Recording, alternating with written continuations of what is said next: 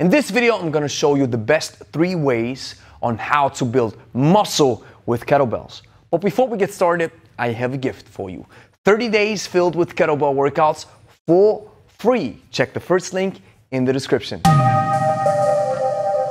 Grüezi miteinander, Gregory von Lebe Stark here. You can seriously build muscle with kettlebells. However, you'll never look like a bodybuilder. That's something that you have to understand before you jump into kettlebell training. Kettlebell training can be defined as concurrent training. For muscle development, this might be a tricky situation. So if we want to build serious muscle and we want to gear our body towards an anabolic parameter, then there's a couple of things that we want to adjust. Usually, kettlebell training is 70% aerobic and 30% anaerobic. So if we want to build muscle, we want to switch these numbers a little bit. The first way to build muscle with kettlebells is to focus on so-called grinding lifts. Ballistic exercises, like for example a swing,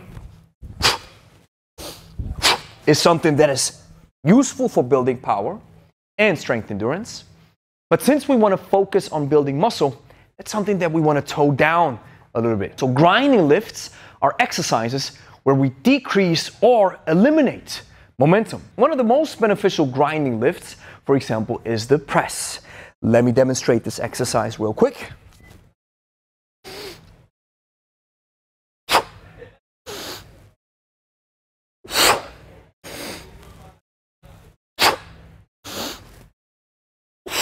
As you can see, I'm going fairly slow because I only want the muscles from my upper body to engage in this exercise. With a slow and controlled grinding lift like the press, we trigger the most important muscle fibers responsible for muscle growth and this lean aesthetic look. For reference, just see what it looks like if I would use a push press where I use momentum.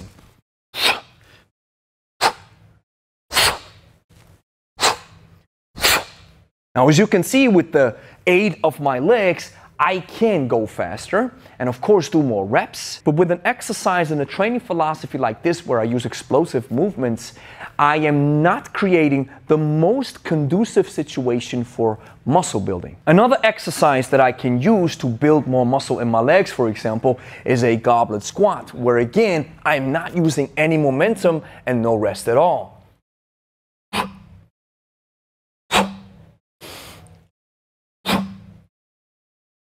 So essentially, you want to use exercises that are still unique to the kettlebell and that decrease or eliminate momentum. Now here comes number 2 of the best ways to build muscle with kettlebells. Now we already understand that we want to use the so-called grinding lifts and reduce or eliminate momentum. Now something that I want to add to it is the so-called yielding or the eccentric phase of training. Science shows that yielding or eccentric training was shown to be most effective in building muscle. Now, what is an eccentric lift or a so-called yielding lift? If we take the press again as the example, the first thing that we do when we move weights is a so-called concentric or an overcoming phase. The overcoming phase is this. I have to overcome the weight and bring it into the position that I want it to be. Now in phase number 2, I want to bring the weight back down into its original position. So here I am yielding or I'm engaging the so-called eccentric phase of the lift. So I can either drop it fast, but like we know now, this is not the most conducive way of building muscle. So instead, I want to know and engage into what science says about the yielding phase being the most productive in building muscle, and that is slowing down the exercise as I come down. And maybe now you see that if we are just using ballistic exercises like the snatch, for example, or the swing, or the jerk,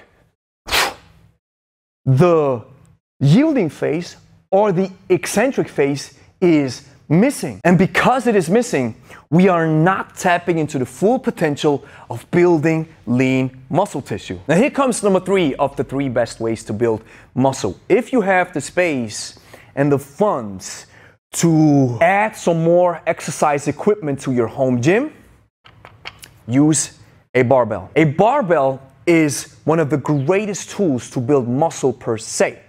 And I think a barbell bench press, the exercise where you lay on a bench and then you press the weight up and bring it back down, is one of the best additions to kettlebell training. Because honestly speaking, the kettlebell does not target your chest as well as a barbell does. We also want to maybe incorporate body weight exercises like a pull-up. So for this, you probably need a pull-up bar. And if we combine the barbell, the pull-up bar with the kettlebell, we have a powerful mixture and a super combination to build muscle. If you're interested in a particular workout of these three training modalities, then check out the video right here. I did recently a workout that I showed on the channel, and it's something that you can use if you're already equipped with a kettlebell, a bench press, and a pull-up bar. Pro tip at the end, make sure your protein intake is high and that you don't engage into a caloric deficit that is too deep below your regular maintenance threshold. Like I mentioned in the beginning, kettlebell training is so-called concurrent training. And if you are in a caloric deficit, it can help you boost fat loss most definitely, but it can also maybe eat up your muscles to a certain extent.